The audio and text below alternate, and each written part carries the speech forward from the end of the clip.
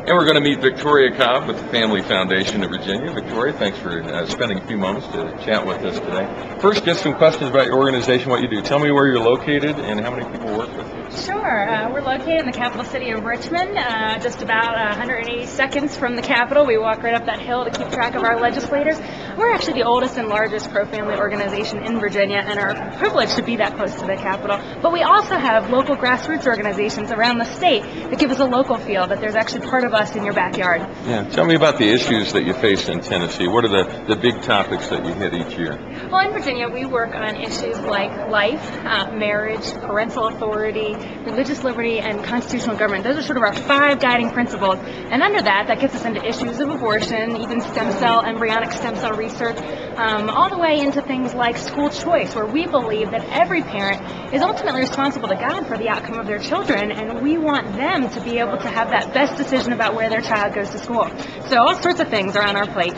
What is it that puts those at the top of your list? Why are those the issues that are at the core of what you do? Well, we know exactly what the family is meant to be and how it's designed and how important it is that we try to restore in our culture that understanding of the nuclear family and its role in society. And so we're working on things like, for example, most Virginians would now know us as the leader of the marriage amendment that just happened in our state, where we were able to organize a lot of organizations to come together to fight for a simple concept that a child needs both a mom and a dad and needs that opportunity. And we were excited to have a victory on that front. Tell me about the ways that you work to influence both legislation and also other outcomes.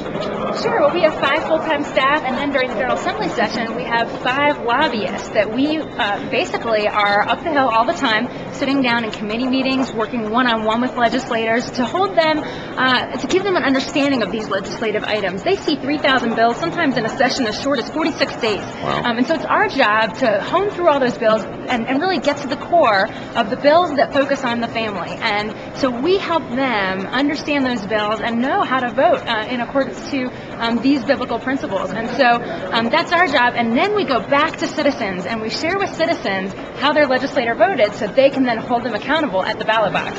What's down the road for you when you look into the future? What do you see? Oh, well, we've got fights on all fronts and a lot of exciting things happening. We are excited that we're getting very close to having internet filters required in every single library across Virginia. We believe that parents protect their kids at home. Why at our taxpayer-funded libraries should they not be protected from this type of material?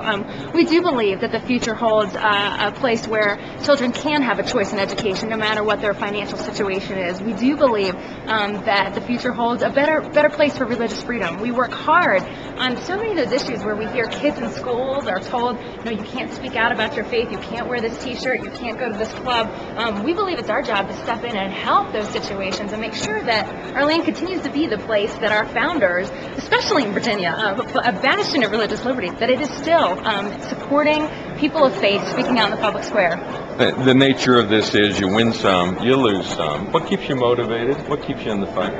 Personally, I just think to the thought that God doesn't call us to be successful. He calls us to be faithful. And so for me, that's kind of what I fall back on. I've heard that said by a lot of folks, and I just kind of hold that dear because I do know this is not a quick win. This is not a short battle. We are in this for the long term. I am but one vessel, one tool, one stepping stone.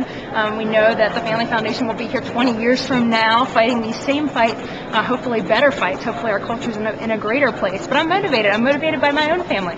I look at my daughter and I say, you know what, every day I'm going to get up and I'm going to make the world a place that I want you and your children to be proud of. Very good. Thank you, Victoria. Great chatting with you. Thanks for having me.